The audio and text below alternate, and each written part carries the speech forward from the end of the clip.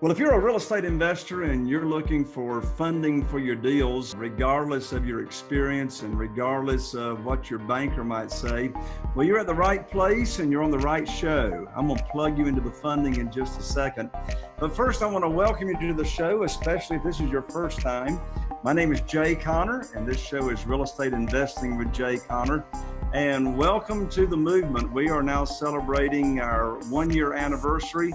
We have thousands and thousands of downloads. I think we're knocking on 100,000 or more than 100,000 downloads and listens. And we do all things and talk about all things related to real estate investing here on the show. How to find deals, how to fund your deals, how to sell them fast. We talk single family, we talk commercial. And today we're going to be focusing on land. As you all know that have been tuning in, I've got some awesome guests and experts. They come here on the show and they talk about what their specialty is. But before I introduce you to my guest today, I want to go ahead and give you a free training, a free masterclass that's here on the internet, simply for you to sign up for it. And what I go over on the training is how to get your deals funded with private money. And I'm not talking hard money. I'm talking private money, doing business with individuals, which again is the easiest way to get your deals funded. So the website to go get the free training after this show is www.jayconner.com/money podcast. That's jayconner.com/money podcast. Well, on with today's show. I'm so excited to have my guest, and wow, have I got some questions for him. What really, makes me stand up and raise my eyebrows is the success that this guy has achieved in such a short period of time. So listen to what my guest has achieved. He's been a land investor as of today's show for only 2 years. But since that 2-year time period, he's been full-time just since June 2018. He's already done $1.2 million in sales, and he's done that over 152 deals. So he specializes in being a land wholesaler. So if you're interested in part of the real estate investing business to where you can control property, make a lot of money very, very quickly with little to practically no risk, you are on the right show.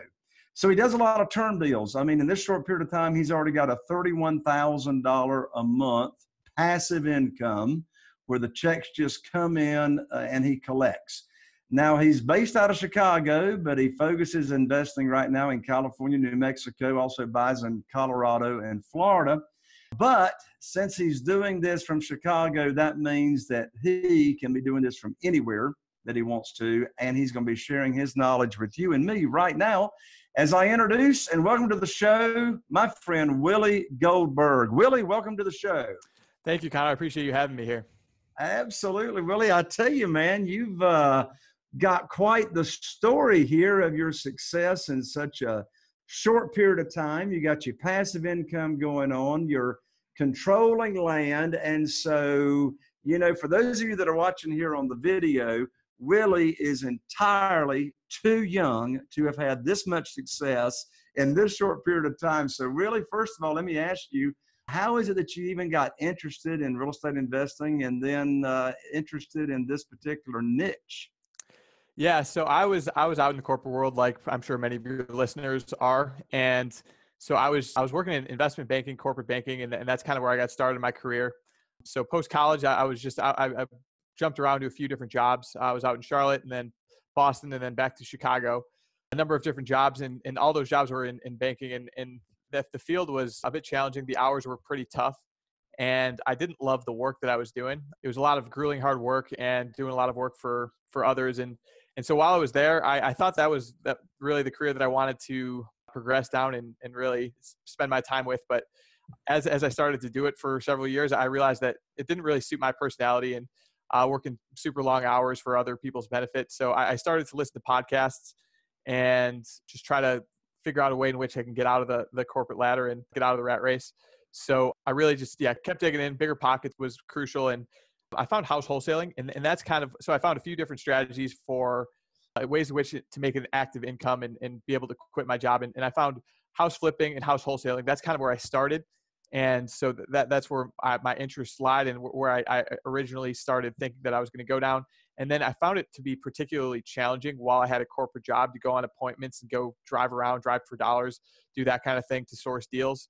So I kept digging, kept listening to other podcasts, and I found one way in which you can do everything virtually. You can do everything behind a computer screen. You don't need to go on appointments. You don't need to deal with you don't need to deal with tenants, toilets, termites, that kind of thing. And so what that niche was land investing and pretty much flipping vacant land, which you could send out direct mail offer letters, buy property at massive discounts, take inventory and throw them on a website, do some internet marketing and get things sold. So I figured it was pretty scalable. I didn't need to go on appointments, which I didn't have time to do. So I thought the niche made a lot of sense for me. And so I started doing it on the side while I was working in the corporate world, trying to hustle and do what I could to scratch and claw and find ways to make deals. And so that's kind of how I started and saw some early success. And like you said, in June of last year, of 2018, so it's been a little bit over a year since I've been doing this full time. Yeah, I took the leap in and have had some good success since then. So that's kind of how I got started.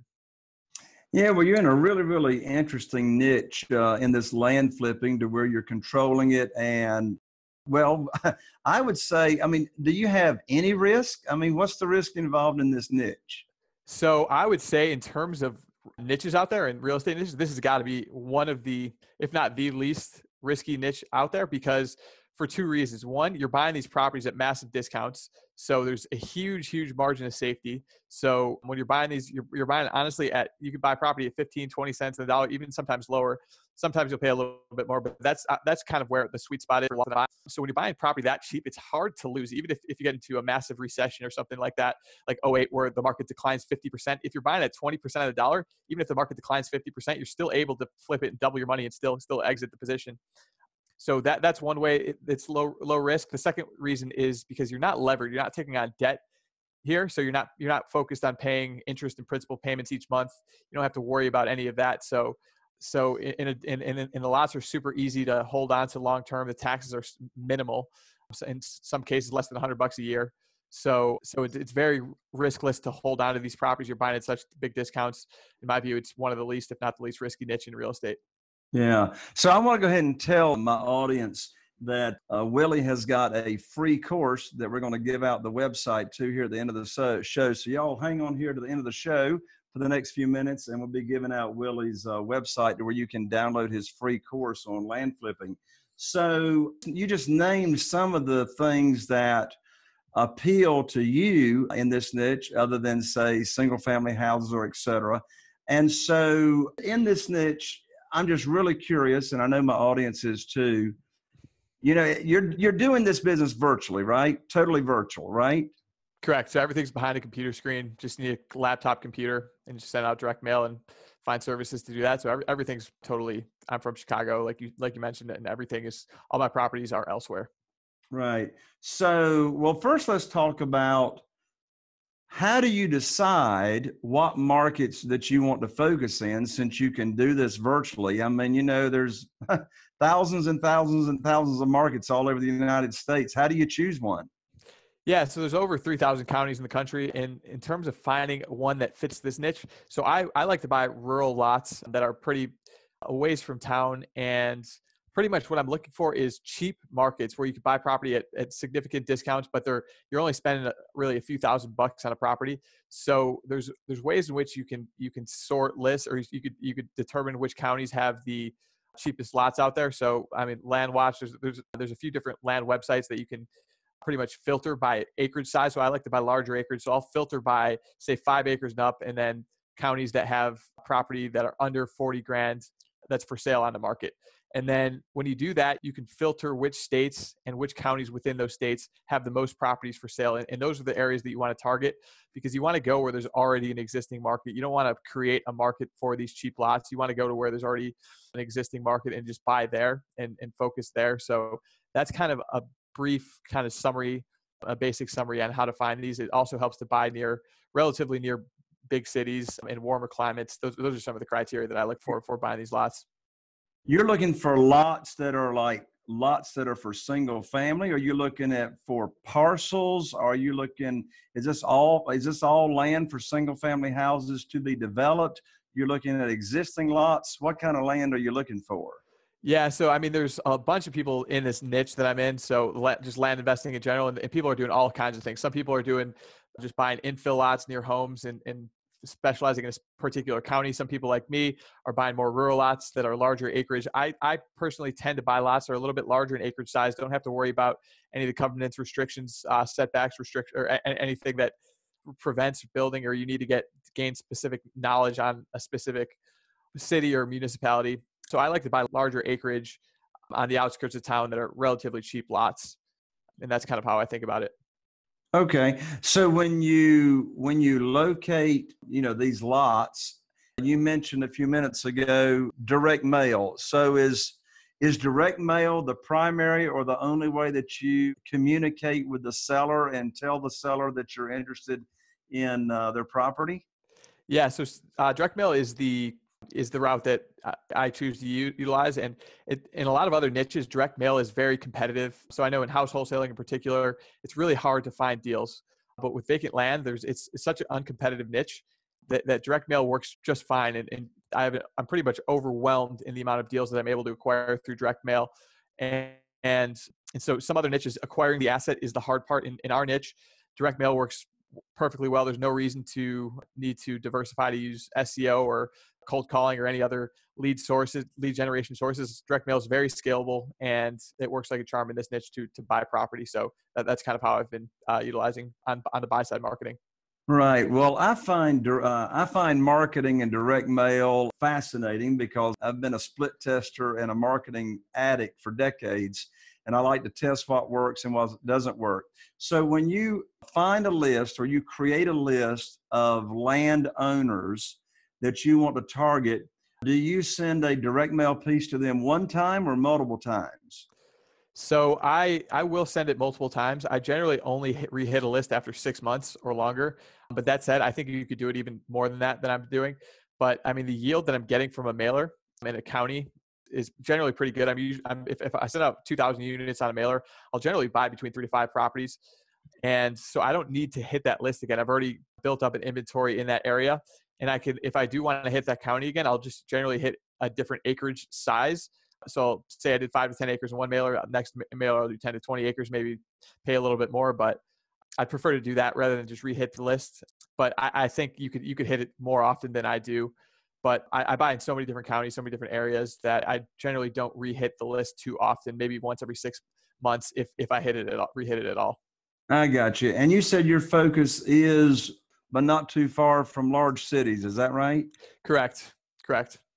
Gotcha.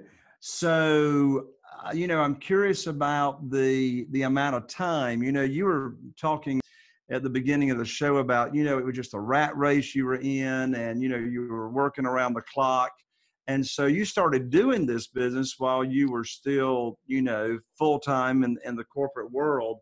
So when you send these mailers out, are you handling the responses from the owners of the property, or do you have that outsourced to an acquisitionist that does your initial negotiating for you?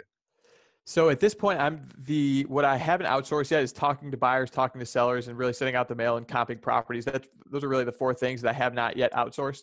So at this point, I still am taking those inbound calls. Well, I know Pat Live is a service that a lot of other land investors use, and I might utilize them in the future. But yeah, currently, so I just send out the mail, I answer the calls, take down the leads, and start comping the properties. So you mentioned having a list that you would target from about 2,000 mailers. Is that sort of your sweet spot? You want to send out about 2,000 in a market at the time? Correct. So I would say 2,000 is a decent amount of letters where it should generate interest, assuming you price it correctly. And I send out direct mail offer letters. So I send out an actual offer for the properties. And when doing that, if you send out 2,000 units and you don't get a good response or you get yelled at too much, that means you probably priced it badly. But from 2,000 units, you should definitely be buying several properties from that. So out of 2,000 mailers, on average, about how many responses will you get? So I would say in terms of a total response rate, so number of phone calls or kind of letters you No, get some no, form no, of of letter? course, I will say, Will, the definition of a response does include vulgarity. So, Yes.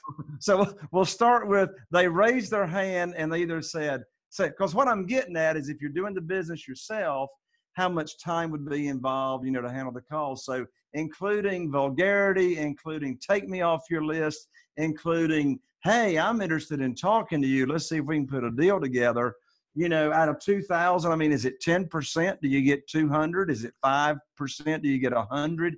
Is it Yeah. 3%? Do you get 60? So I would say it's pretty, at this point, I would say even lower than that. I would say probably 2% is probably what you would get in terms of some form of Response. response, a call, email, text, or whatever. So about But 40, about 40. yeah, I think that's probably pretty average. Well, if you're getting 2%, these days, of course, if anybody's been a real estate investor for any length of time and they've had any kind of training, by and large, they know what a yellow letter is, right? Yeah. They know what a yellow letter is. And, if you're getting 0.3% response to a yellow letter these days, you're doing pretty good because of all the competition out there. And that's one thing I love that you mentioned at the beginning of the show is, and you're answering it right here, if you're getting a 2% response rate, somewhere around 40 people out of 2,000 raising their hand, that really speaks to the lack of competition that's in this space right now. Yeah, I would say it definitely depends on the county. If you're mailing a county that's pretty competitive, it'll be even lower than 2%. So if you're hitting a county that's not hit very well, then maybe 2% is what you could expect. But 40 people calling would be a lot on a 2,000 unit mailer. Like I said, I think generally speaking, you'd probably buy between 3 to 5 properties on there, and they're all I think 3 to 5 If properties. you're buying 3 to 5 properties, even if you got 30 responses, you're actually doing deals with 10% of the people you talk to, which is Yep. great. In my world, I have to, in single family houses, I need on average 15 property lead sheets or 15 information on 15 different sellers to do one deal in my market here in single family houses. So it's interesting to compare those numbers would you say that's about right? You're pulling down about 10% of the people you talk to. Yeah, I think it's probably reasonably accurate. And yeah, I think so. So that leads me to my next question, which is something you said a moment ago. And that is, you said instead of just mailing a generic letter that says, hey, sell me your property, or hey, I want to buy your land, blah, blah, blah, blah, blah, you're doing something really, really smart by actually putting a offer, or would you call it an offer or a letter of intent, or what would you call it? Yeah, so it's just like a purchase agreement. It's a one-page purchase agreement. It's really a formality more than anything on there. I could cancel this agreement at any time for any reason. So it's just to get them, show them a number, see if you're interested at that number. So you're actually sending an offer to purchase in the mail. Correct. So with land, that's exciting. How often does somebody that's not looking to sell their property, they've got an offer to purchase in the mail? Man, that's exciting. It is exciting, and it's a lot easier to do with land just because it's valued on a per acre basis in a lot of cases. So you just have a numeric value. You don't really need to worry about which street corner is the property located on, or where the nearest grocery store is. You don't need to count block by block. Pretty much is what I'm saying. Right. So this is really intriguing, Willie. So you send the offer to purchase. I assume there's a cover letter that goes with this offer to purchase, right? Correct. Letting people know who you are. And all right, so a couple of questions. All right. First question is, what is your magic formula for determining what is your offer? So in other words, percentage of this or value of that, or where do you start? In the world of single family houses, we all talk about after repaired value. So we know in single family houses, after repaired value is assuming this single family house is in absolutely gorgeous condition with granite countertops and all that. So what's your formula, and how do you determine the value to even start the formula? So I would say the formula comes out to be around 20 to 30% of market. But the way I actually price it is I literally look at the cheapest properties on the market. So I'll go to these land websites, see say I'm doing 5 to 10 acres. I'll filter by 5 to 10 acre properties in the county. And then I'll sort it by the cheapest in the area. And then I will literally price it to be around half of the cheapest echelon of those properties. And just so I know when it gets back, I know that for a fact it is low enough. And if I get something come back in the mail or someone saying they're interested, that I will buy property at a really, really low price. And surprisingly enough, that yields quite a bit of response, and I'm able to buy a significant amount of property using just that technique. Nice, nice. So they get the offer to purchase, they get your cover letter. What is your call to action in the letter? So the call to action is pretty much sign this agreement. If you're interested in selling, sign the agreement, and you can take a picture of it and text it to me. You could email it or scan and email it to me. You can fax it to me, do whatever. Just get me that agreement, and then we'll close the transaction within 7 business days, and we'll get you pretty much fast cash. So I think it's pretty compelling, saying they could dump this property that they've never thought about for even 30 years. They inherited it. They just been paying taxes on it. They moved out of state or whatever, and they just own this property out in whatever, California, that's just sitting there and not doing anything good for them. So I think it's pretty compelling call to action for them. So that is a pretty compelling offer. If they want to sell it, they sign the agreement, they send it back to you, picture of it, text or whatever. And then your other piece of your compelling offer is that you can close in 7 days. So how are you being able to close in 7 days when you're wholesaling? Sure. So I'm actually taking title to these properties. So they are pretty cheap lots. So when I was first getting started, I was buying these lots for $1,000, anywhere from $1,000 to like $5,000. So I was buying really cheap lots. At this point, I'm doing a bit more scale and buying more expensive properties, closing through title. But yeah, I'm not actually assigning any contracts. I'm actually taking title to these properties in the vast majority of cases. In some cases, I will do option agreements where I tell them I'm interested in this property, not at the price that you're countering me at. It's generally if they counter is when I option it, and then I'll market the property and sell it that way when I get equitable interest in it. But for the most part, I am taking title to it. A lot of times at this point, I'm primarily closing with title company, but otherwise, if it's a super cheap lot, then I'll close it myself and pretty much, get the deeds just sent to the county and get them a cashier's check. Got you. Well, now if you're closing it yourself, how are you checking title? So I do my own kind of title search. I use DataTree, which is a software from First American Title Company. And so I use that, and I kind of go through their title history and do a quick title lien search. And just check pretty much chain of title and then check liens and just do that myself. It's not a very complicated process that I go through. Got you. And with our asset class, there's generally not many liens because it's just vacant land. There's no banks involved. There's no structures on the property. It's pretty simple. So you would say most of the times when you check the title or you're closing with a title company or real estate attorney, most of the time it's already got clear title, right? Correct.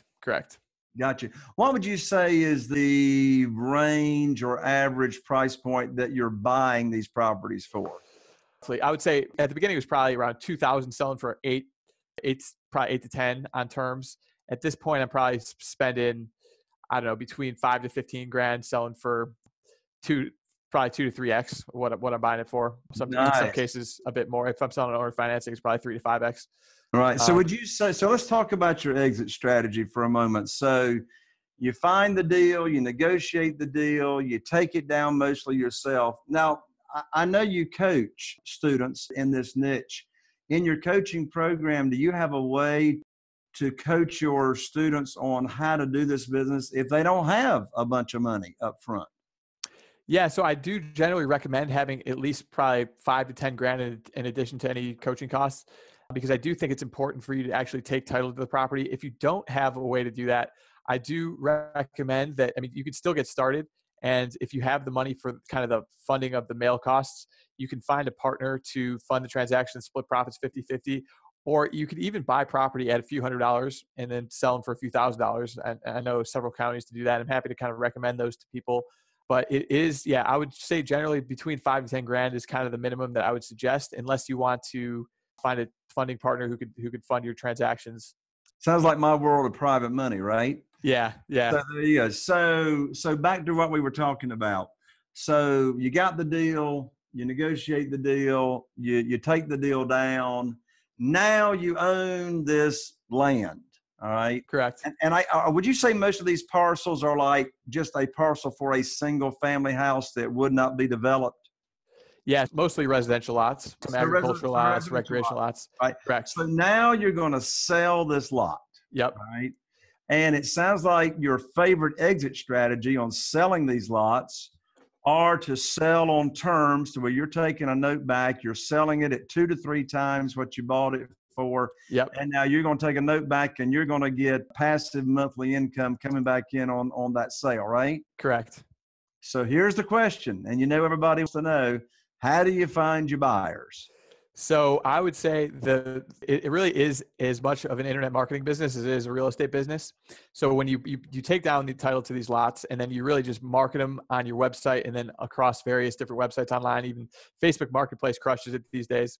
But really, I'm just trying to drive traffic to my website and get people to go to those listings. And the beauty of this business is when people go to those listings on my website, there's a button that says buy on terms, and you take them to a credit card checkout where they're submitting a payment for the property, and sets up automatic recurring payments so that I don't need to even do anything once they check out. And it's a pretty smooth funnel where I'm just driving people to the website, getting them to the listings, and they see that button, and it's a really magic button that says buy on terms, and submit a $500 payment with a credit card.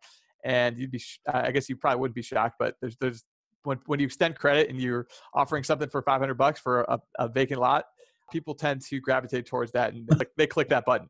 I love it, Willie. So now if someone's buying a vacant lot and they want to build a house on it, okay, how does that work if they've already got a lien against that land? So if generally speaking, there's not very many liens in like the niche in general. Like I was saying, the only liens there are really tax liens. That's the only thing you have to worry about, and you can just pay those off. No, but I'm saying, like, when you're selling the property to a buyer, now you've got a lien against the land. I see. Right? So you mean they would technically put a lien on it? Well, in other words, are you selling this land unsecured? Or are you using the lot as your security? No, I use it as security. So pretty much I sell them. Another great thing about this is I sell all these lots on land contracts. So pretty much they're unrecorded. There's no lien. No liens. There's the answer right there. There's the answer. Yeah. You're selling on a land contract. Correct. And then they go to build a house on the lot. Correct. And the bank that wants to loan them money on that lot, I assume you've sold some lots to where the buyers are building houses on the lots, right? Yeah, but I would say the vast majority of people are not building on the property. Oh, really? So it makes it even less of a headache. Oh, okay. So if they're not building on the lots, what are they doing with the lots? Some people move on the property. Some people just buy it for investments. And some people do build on it, but it's like in terms of the people that buy property and they actually get a permit and they actually build, I would say I've sold, like I said, probably 130, 140 of these lots on terms, and there's only been a handful of them who have actually pulled permits to start building. Wow. So they're just buying this lot as either an investment. They see it's a great deal. They see it's easy financing, and they're going, why wouldn't I buy this lot? And when you go to sell it, I would think, since you bought it at such a good deal, they're actually buying it at either at or below fair market value, and you're offering terms. Correct. I definitely sell at wholesale prices. I try to exit these lots pretty quickly. So easy terms, cheap prices. It's pretty easy marketing strategy. Well, you've got a fascinating funnel there on the back end as well, to where they want to buy it. You click the button and they sign. I guess they DocuSign your land contract. Yep. And now your software starts swiping their credit card every month. Yep. For the monthly payment. How long do you put the terms out? So the terms my average term length is 35 months. So just about 3 years. Nice. So it's not very long. Yeah. And pretty short. do you charge an interest rate?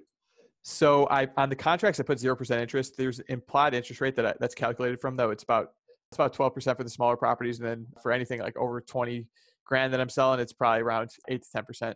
So it's like 0% calculated there, but you just increase the price to account for your interest that you would want to earn, right? Correct. So there's a cash price and then there's just a terms price, and the terms price is obviously just higher.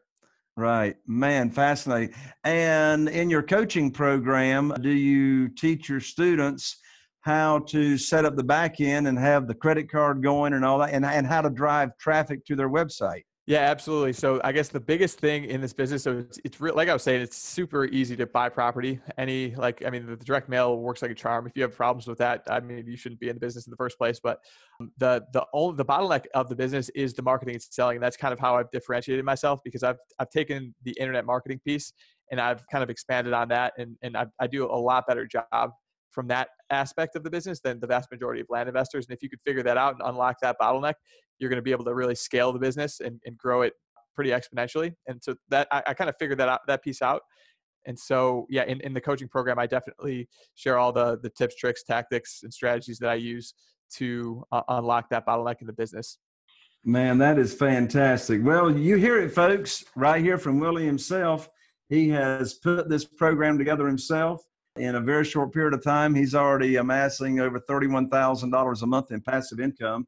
And if you want to learn how to do it, he can teach you as well. So we did promise him up front, Willie, that you're going to offer your free land flipping course. So the website that you've sent me here, it says www.freelandflippingcourse.com. That's right? correct.